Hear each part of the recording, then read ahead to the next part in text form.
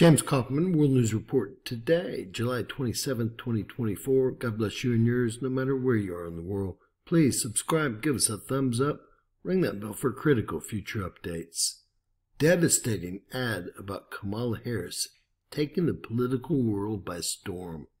This week, one of the Senate GOP's prize recruits just laid out the perfect template for countering Kamala Harris's rise and hopefully ending her White House dreams.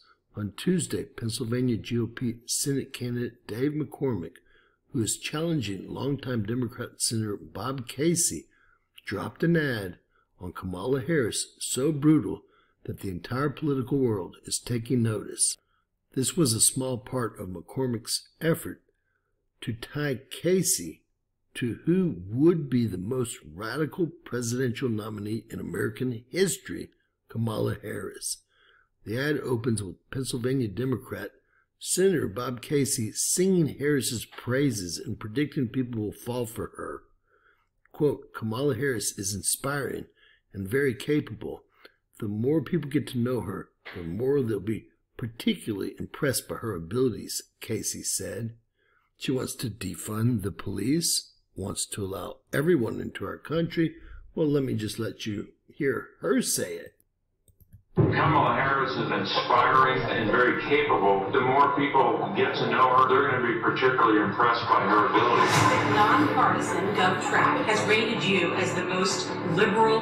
I am prepared to get rid of the filibuster to pass a great deal. There's no question I'm in favor of banning fracking. Would you ban offshore drilling? Yes. What is the solution for voters in the fossil fuel industry? Giving the workers an ability to transition. We're not going to treat people who are undocumented across borders as criminals. That's correct. Raise your hand if you think it should be a civil offense rather than a crime to cross the border without documentation. Abolish ICE. Yeah. Is that a position you agree with? We need to probably think about starting from scratch. Outdated, it is wrong-headed thinking to think that the only way you're going to get communities to be safe is to put more police officers on the street. Would you support changing the dietary guidelines? Yes. You know, the food pyramid.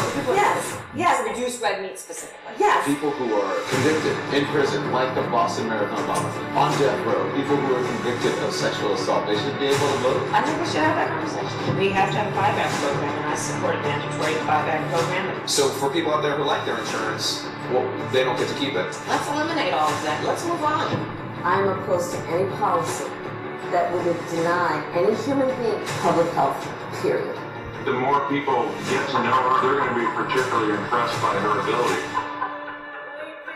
I hope y'all all get it. Every one of her policies is, well, the opposite of what America wants for America. America first. How does defunding the police gone so far? How have the open borders gone so far? Every policy this candidate or potential candidate wants to push is something that is anti-American. Remember, both of the parents that raised her were pro-communist and, well, basically anti-American. God bless you and yours. Please share, subscribe, and always remember that anything's possible in bizarre world. Please share our videos.